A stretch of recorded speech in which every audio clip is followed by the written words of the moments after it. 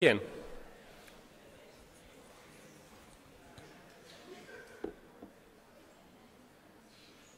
Okay, my name is Will Moy. I'm one of the organising committee. It's my great pleasure to present three brilliant speakers and panellists over the next hour, the first of whom is Kate Starbird from the University of Washington. So I'll hand over to her.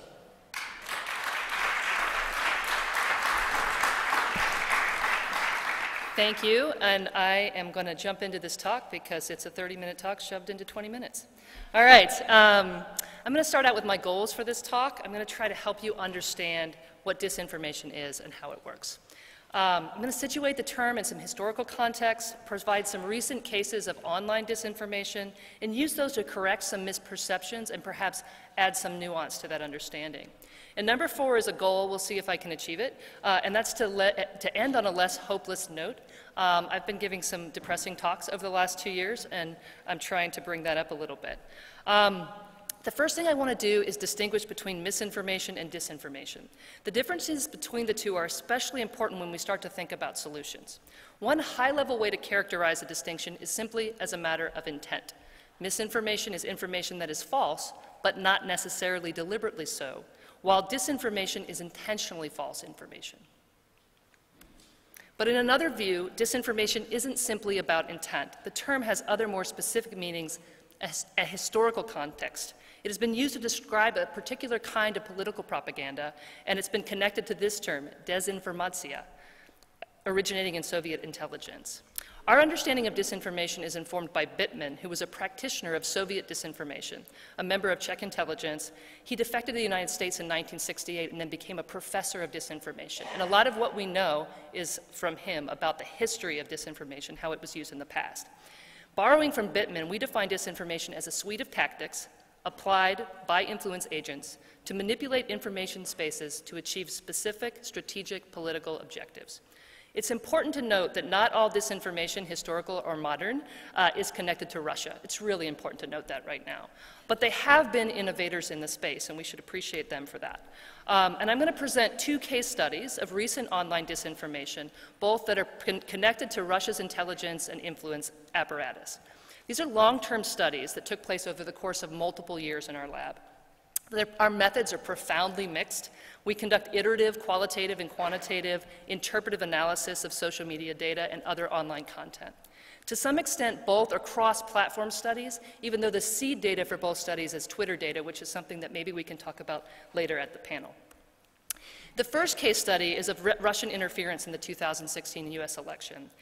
But we didn't actually set out to study disinformation in this case. Actually, initially, we were studying framing contests in the Black Lives Matter discourse, primarily between Black Lives Matter activists who were advocating against systemic injustice and a counter-movement of conservative accounts that attempted to challenge and denigrate the Black Lives Matter message.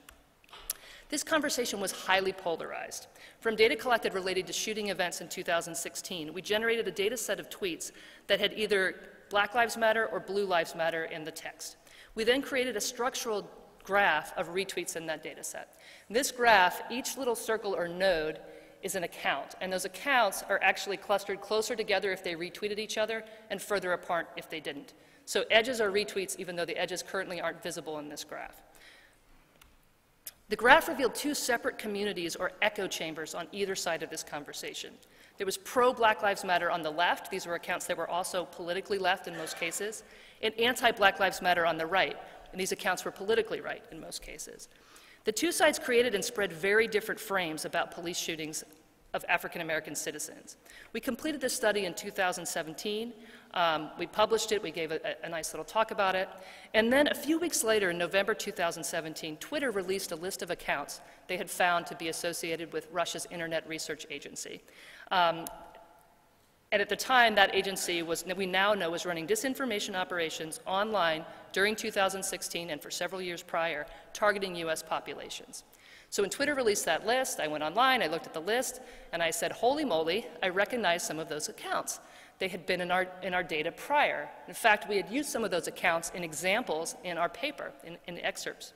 And so after featuring them, so we decided as a group that we would cross-reference Twitter's list that they had given us with this graph to see where the IRA agents were. in that conversation.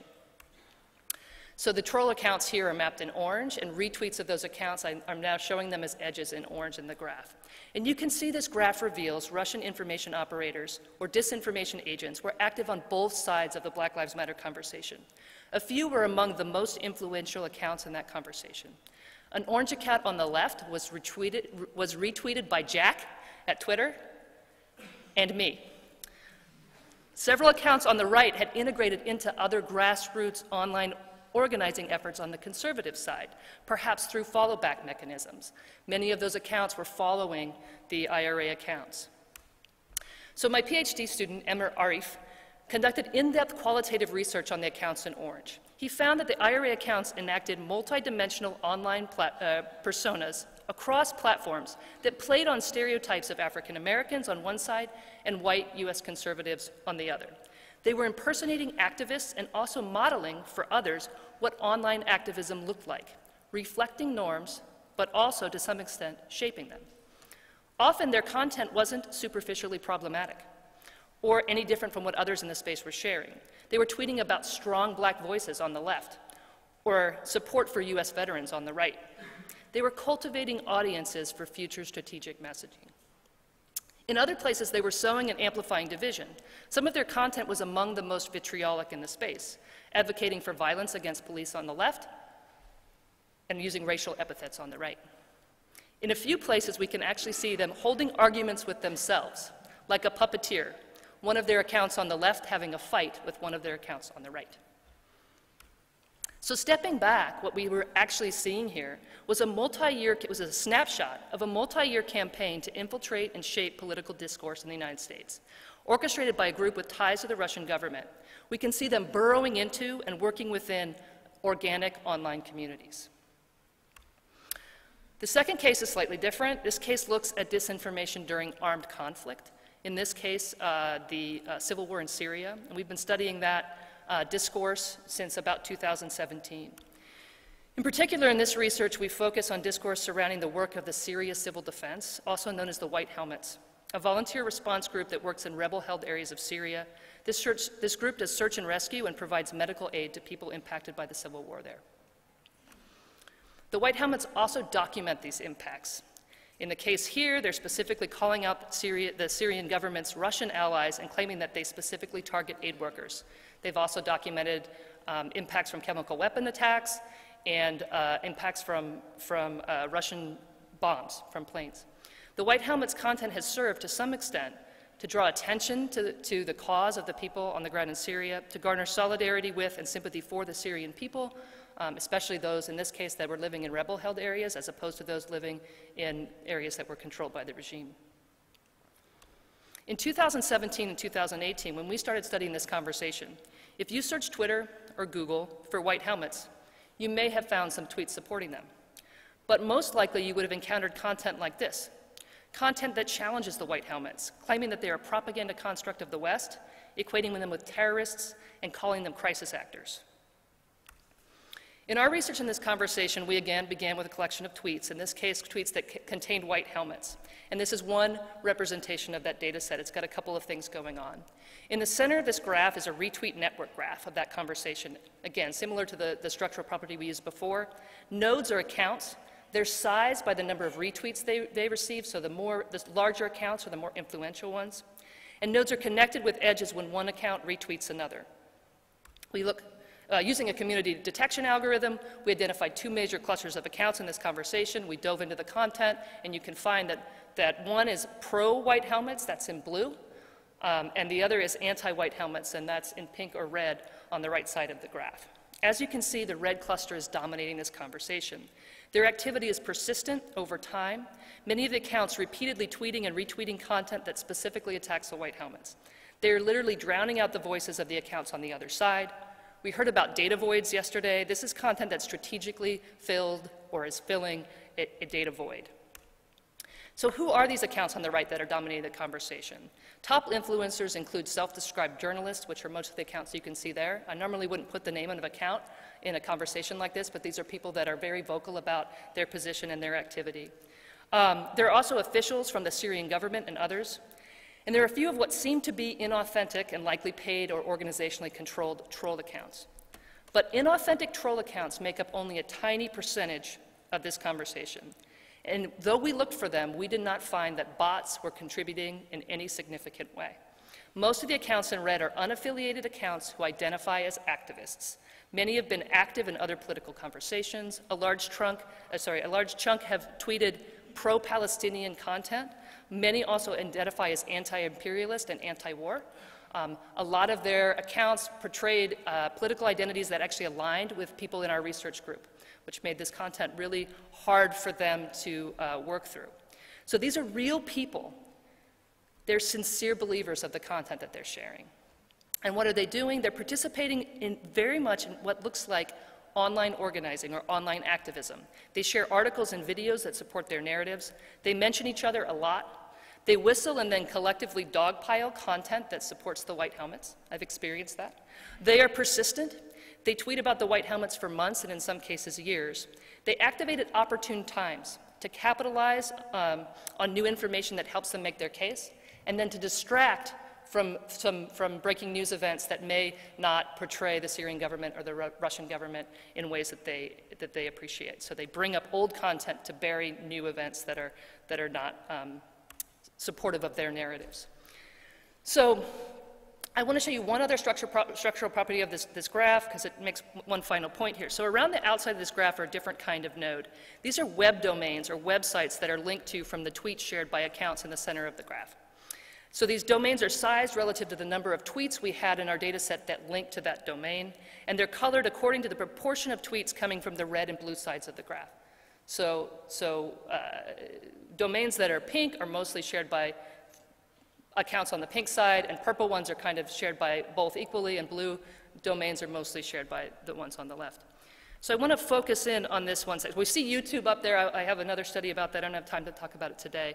It was a primary resource mostly for the activists on the right side of the graph. But if we look closer in on this one section, we see that two of the top domains that support this conversation are RT, formerly Russia Today, and Sputnik News. Both domains are part of the Russian government's media and influence apparatus. In the White Helmets conversation, these news domains provide content, including video content of the conflict, and interviews with voices that share their objectives. They shape narratives. They amplify the voices of anti-White Helmets influencers. They repeatedly interview the journalists who are among the most retweeted in this conversation. And often these journalists link back to their interviews on RT, demonstrating this kind of cross-promotion. There are other accounts here in pink, or other domains here in pink that function as a kind of gray propaganda. I sadly don't have time to show that, but we have other research on that if you're interested. So stepping back on this one, this is a persistent campaign of at least partially organic political activism, supported by the Russian government's media apparatus, and in alignment or shaped to align to their strategic objectives. So I want to use some of this material from those studies to revisit our understanding of disinformation. I want to share a couple of things that we've learned about what it is, how it works, why we're vulnerable, and why solutions aren't so simple. Disinformation is not simply false information, and sometimes it isn't false at all. To be effective, disinformation layers truth with lies, often building on a true or plausible core, but then adding new details and omitting others to shape a specific narrative towards a specific strategic objective. In the IRA troll case, the troll accounts misled their audiences about who they were and what their intentions or motivations were. They attempted to shape political discourse and political action, in this case voting, of the communities they infiltrated towards objectives that those communities were not aware of and likely didn't share. In the White Helmets case, we can see narratives like this one, built from factual information that the White Helmets and others provide about the funding they receive from Western governments, and evidence such as the videos the White Helmets produced themselves. And they use this material to claim that they are therefore a propaganda construct of the West. According to the activists in pink, in the media that support them, the White Helmets are paid by Western governments to create propaganda meant to change how people see the war. It's a compelling narrative that's hard to problematize as simply false or simply true. It's strategic. Another insight from this work is that we need to consider or reconsider our unit of analysis. It's not always effective to think of disinformation as a single piece of information, but instead to think of it as a campaign. Bittman uses this unit of analysis, talking about disinformation as an information operation or campaign. Borrowing from his characterization and our analysis of modern disinformation, we agree that it's useful to think of disinformation not as a quality of a specific piece of information, but as a collection of information actions or a campaign. Looking at the 2016 election interference in the US, we can see a multi-channel, multi-dimensional campaign.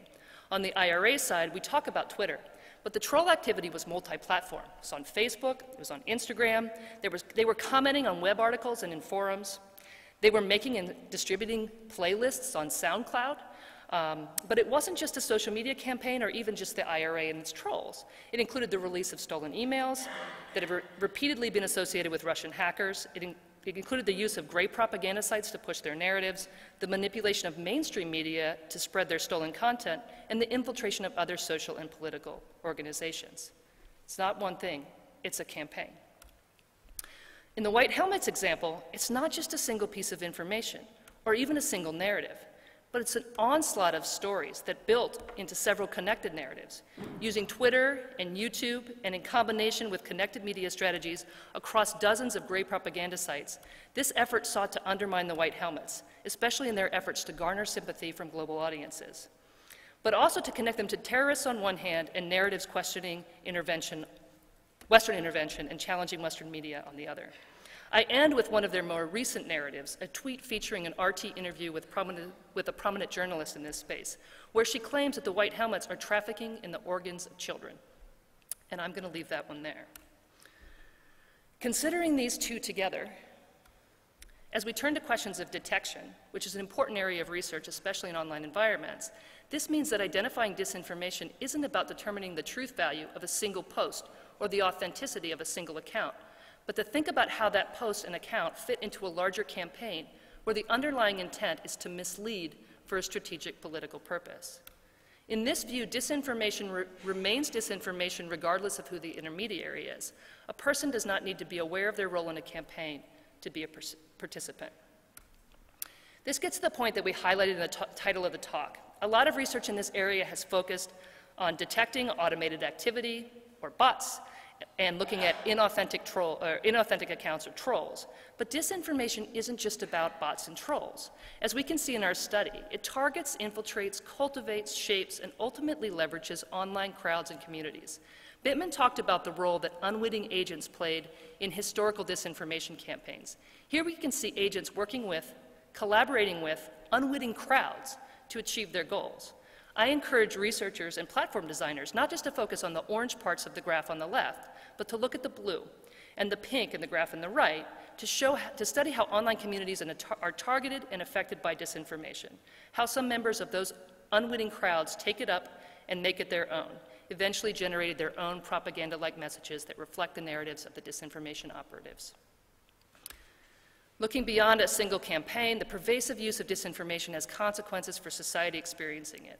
One of those is diminished trust in information. We've talked a lot about that here. Disinformation reduces our ability to know whom or what to trust, with the idea that when people don't know where to go for information they can trust, they lose their agency, their ability to take decisions based on knowledge of the world.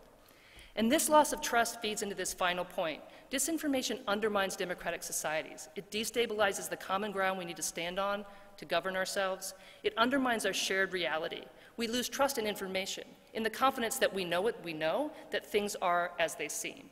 Notice the positioning of these orange clusters on the outside of these communities, helping to pull these communities further apart. This is empirical but also metaphorical. Disinformation tears at the social fabric, amplifying existing divisions. If the disinformation becomes too extreme, we can't come together to govern ourselves.